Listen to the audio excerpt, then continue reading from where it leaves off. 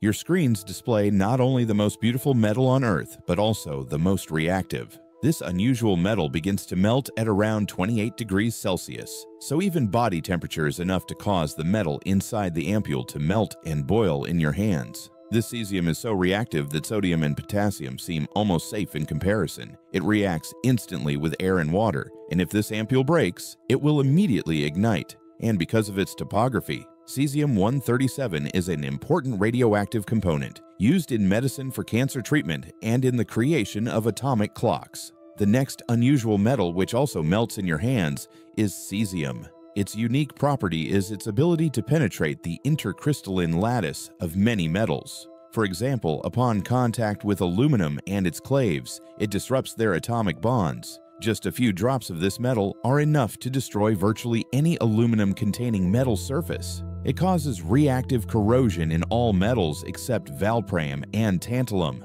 Leave a comment, "Wow," if you didn't know about this metal.